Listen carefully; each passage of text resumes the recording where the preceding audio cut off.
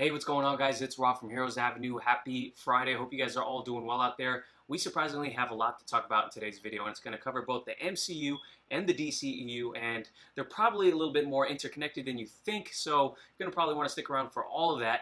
And we're also going to be talking about Henry Cavill's comments at the end of this video, comments in regards to the Snyder Cut, and those are pretty interesting too. So we're going to start off right here with the MCU news, but again, like I said, it's going to have to do with what DC is doing as well, at least from what I'm thinking.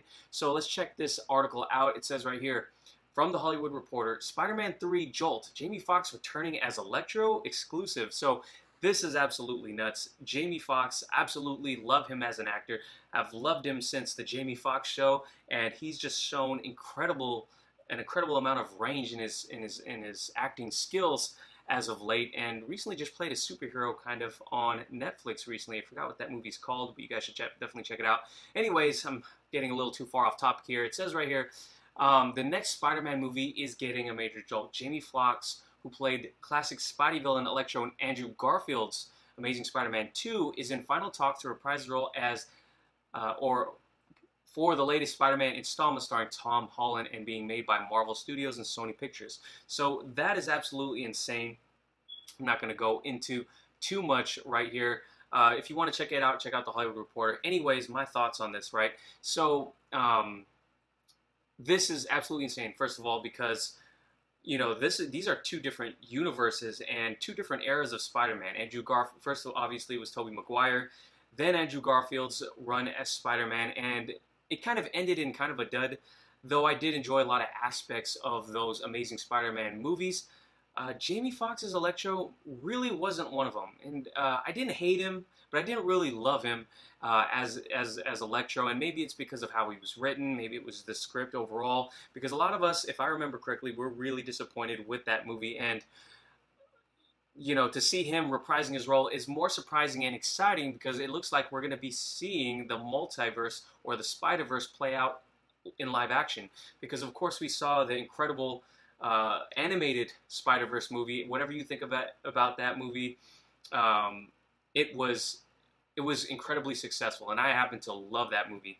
Won some early screening tickets from our a local Bay Area comic book shop, and absolutely loved it. Blew me away. And there was a lot of speculation that we'll eventually get this in live action as of late. And it looks like with Jamie Foxx potentially joining up with Spider-Man 3, with the Tom Holland Spider-Man, that is like one step closer. Of course, we know that Doctor Strange 2 is going to be doing a multiverse. And from reports, Kevin Feige wants to compete with what DC is doing in regards to the Flash, because we know we're going to get multiple Batman, we're going to be getting different versions of the superheroes in the Flashpoint movie that Andy Muschietti is going to be directing. So Kevin Feige, always trying to be a step ahead of things, it looks like he's moving forward with this Spider-Verse movie, and maybe we'll get a hint of that in Doctor Strange 2, the Multiverse of Madness. And if you ask me, it's a pretty smart thing to do from his point of view. Obviously, Spider-Man is one of the most popular superheroes next to Batman, I think, who's the most popular. I can't remember off the top of my head, guys. I know Spider-Man is one of the most popular superheroes for most people, but I'm excited about this. I think this could be really awesome.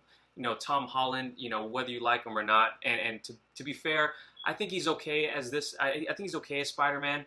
I didn't really like Homecoming after watching it multiple times. I'm sorry, not Homecoming. I didn't like Far From Home that much after watching it multiple times. Darren feels differently, I know, and a lot of you guys may feel differently. But you know,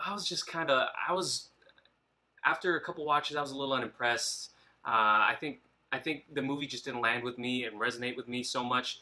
Definitely a lot of shocking moments in there, though, especially at the end when J. Jonah Jameson kind of showed up, and then it was revealed where Nick Fury was at and everything. So that was really surprising, and I'm excited to see Jamie Foxx potentially return to this role, because I think it'll give Spider-Man and all the Spider-Man fans out there a little bit of hope that we'll get to see our other beloved Spider-Mans back in the suit. So I think that's pretty exciting. Jamie Foxx, like I said, is an incredible actor, and I think given a second chance, I think and better writing, I think he could do a lot better. Tom Holland, I actually just saw him on Netflix, Don't think I'm trying to hate on Tom Holland, because I just recently saw him on a Netflix movie called Devil All the Time, and actually Robert Pattinson in that movie, Bill, I think it's Bill Skarsgård, I forget which of the Skarsgårds is in that movie, but there's an amazing cast in there.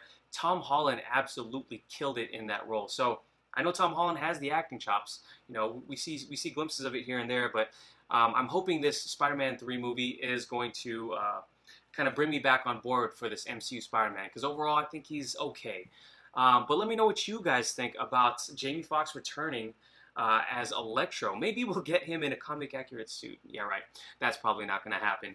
But let me know what you guys think about him joining back as Electro. And with the news that he's coming back as Electro, we also got to talk about this. Just a question for you guys. I saw this on Twitter and I thought it was a great question to ask. So this is from @enemies_allies. Blake the Villain. He says, with the news of Jamie Foxx returning as Electro for the MCU Spider-Man 3, didn't think I'd ever say that, would you want to see any of the other villains come back with the same actor or a new actor? Now, of course, we all want to see all these actors or all these characters come back, but which one of these, I'm asking you guys, do you want to see come back if you could? I think, obviously, we got William Dafoe as Green Goblin. We got Doc Ock. I forget the actors' names for the next few. Paul something for Rhino. But which one of these guys would you like to see come back? Obviously, Doc Ock was in Spider-Man 2, one of the greatest comic book movies still out there. He'd be a popular choice for sure. We didn't get to see Rhino really fully realized. I think out of all of these, if they brought back William Dafoe as Green Goblin, that would absolutely drive everybody nuts. Don't know how they would do that, but I think it would be awesome. That would be my pick, Green Goblin, William Dafoe. That guy's an amazing actor. But who would you guys pick out of all of these? Just a quick question I was kind of curious about, so let me know in the comments down below.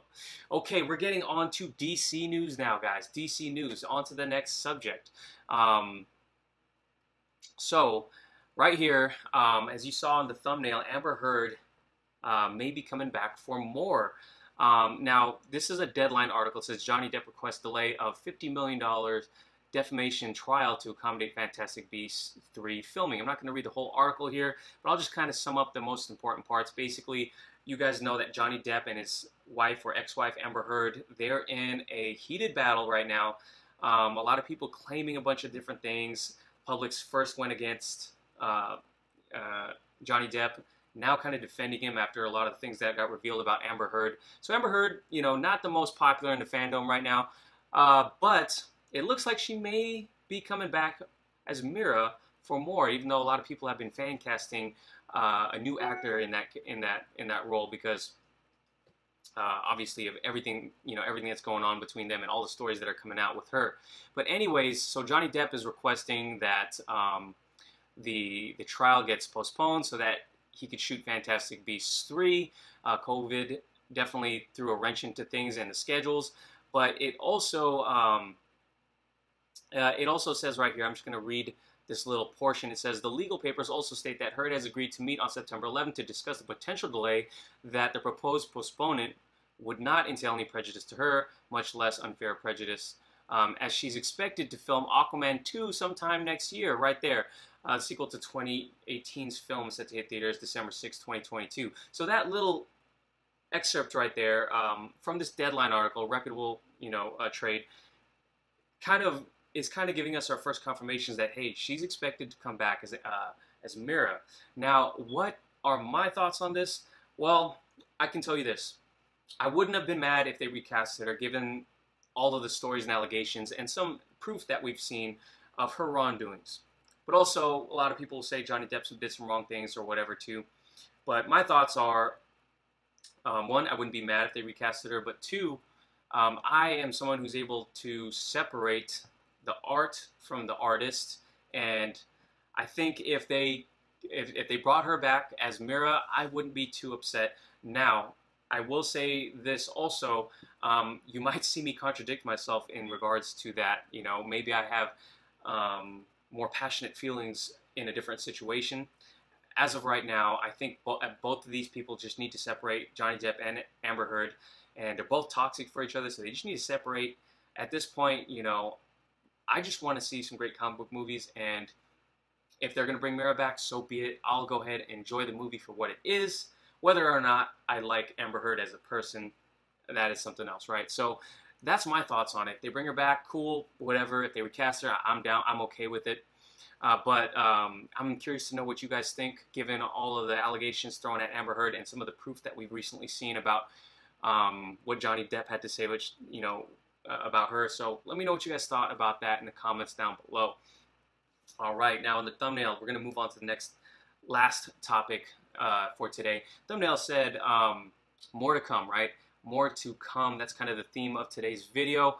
And it looks like Henry Cavill made some comments on the Happy, Sad, Confused podcast. I was actually listening to it right before on Spotify right before this. I didn't finish it yet, but I do have an excerpt of what he said that really, will get a lot of fans thinking right here. So let me just read you the excerpt. It says, "I'm really just excited to see his version realized." I'm talking about Zack Snyder.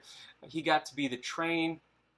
I think it's only fair that the train gets to reach its station, which he was aiming for. And I think it's important that the vision is realized, whether you agree with it or not. It doesn't matter. It's a storyteller's, it's a filmmaker's right to have that vision realized. I'm excited to see it. I'm excited to see what that vision was and how it looks. Zack's got the advantage of hindsight now. It's going to be even better. I just want to see a good movie or series of movies." So I think mostly that last part is going to get people talking. First of all, let's address this part, the hindsight. Zack Snyder has the advantage of hindsight. So he's seen the reception of the theatrical version. He says he hasn't watched it. I'm curious to know if he's even watched parts of it or not, because, man, I would be so tempted to do that. But I can totally see him not doing that because of all the feelings that may resonate. But he has the advantage of hindsight. What critics thought about it. What are the criticisms of his movies and Justice League? And, I could tell you this, that is an advantage. I do think it is. Whether or not Zack chooses to take advantage of that advantage, we'll see. But Henry Cavill talks about he just wants to see a good movie or series of movies. Really interesting. Does he know something that we don't know? A lot of rumors are that this may continue as a sequel. They may keep the Snyderverse on HBO Max.